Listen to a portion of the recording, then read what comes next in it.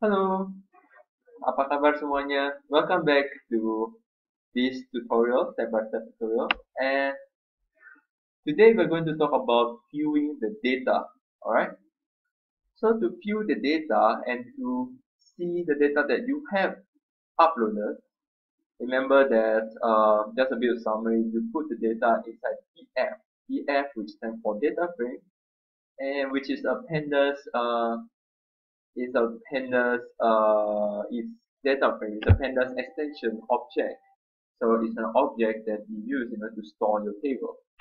Therefore, that's why this now is a DF data frame. Okay. All right. So now let's do some head and tail analysis. Okay.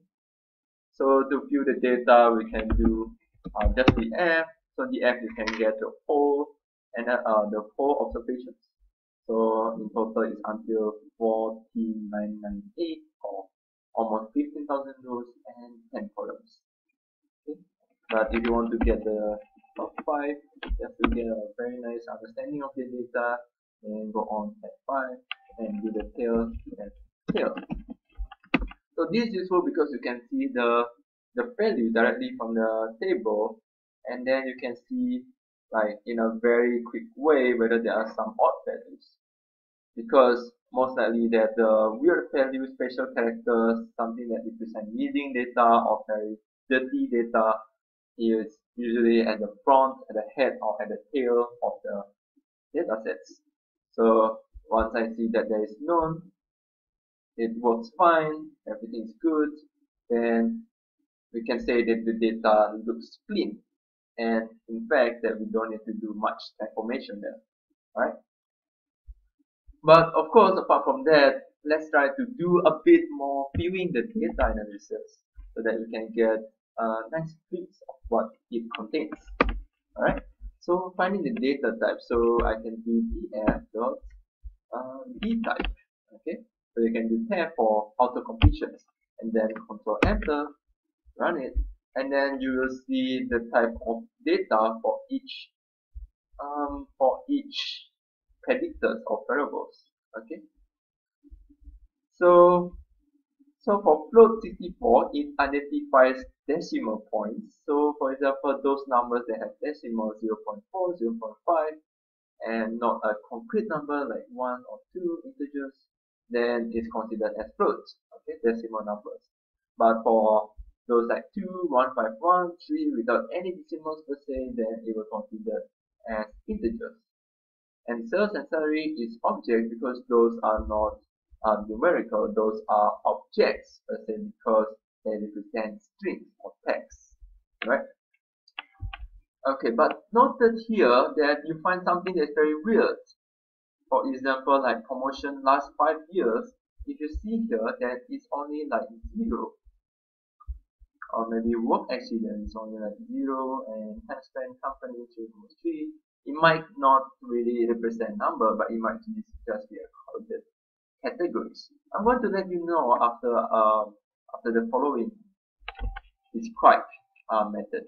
So df.describe, okay, so basically does the same thing but with all the numerical values. So if you see here, like it takes things in mean, standard deviation, minimum, the quotas Q1, Q2, Q3, and finally max. But it's still a bit hard to see. So what we can do, we can transform it. So we can dot T, capital T, which stands for transforms. So basically transpose. So basically it transposes the columns to rows, rows to columns, etc. Alright. Yeah, I can do that, and arguably is easier to see. Alright. So in total I have 7 numerical values, 1, 2, 3, 4, 5, 6, 7, 8. 8 numerical values, so 1, 2, 3, 4, 5, 6. And floats, equaling the floats, so 7, 8. Alright. Okay, and you can see the counts, you can see the means, you can see standard deviation. But most importantly, what you want to see is maybe this mean to max. So if you see the mean to max here, you see that work accident left, promotion lasts for 5 years, is actually only 0 and 1. Why is it? It's because that these numerical values doesn't mean how many, but it means it's a coded category. So for example, for left, if a person is live or not, if it doesn't live, then I will represent it as 0, binary. And if it lives, then I represent as 1. If it doesn't live, then I represent as 0. The same thing with promotion. If there is a promotion, I will represent as 1. No promotion, I will represent as 0. So it's not really integer value per se. So we need to keep this in mind. Alright. Then another thing is the the rest looks fine. So the rest we can take it as the intended value, and that is good.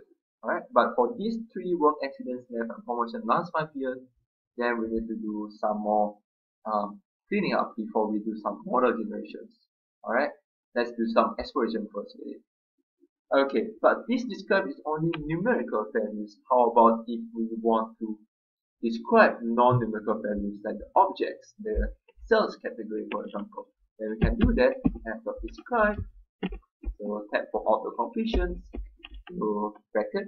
Then you can do shift and tab on Windows, or equivalent of shift and tab on Macs. And you can just shift and tab once to get the box. Shift and tab twice to get a very expanded box, and 3 times to get a very nice column just for help. And you will see here there's an include. And what is include exactly? So include for object types, the index will include the count command. Okay, so include. There you go. Include, exclude, list, or so basically you can use include if you want to put some objects or things that are non-numerical values. So I put include equals, and I can do bracket with object. So I run this, and there's sellers and salary. So it is good because now I can see what are the sales and what are the salaries.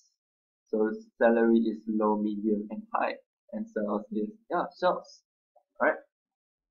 Or in other more simplified way, then you can just do df.info, and you can see everything in a clearer one command lines. So you can see that these are what kind of data is it, numerical, non-numerical, decimal, or integer, and you can see whether that is nulls or nulls.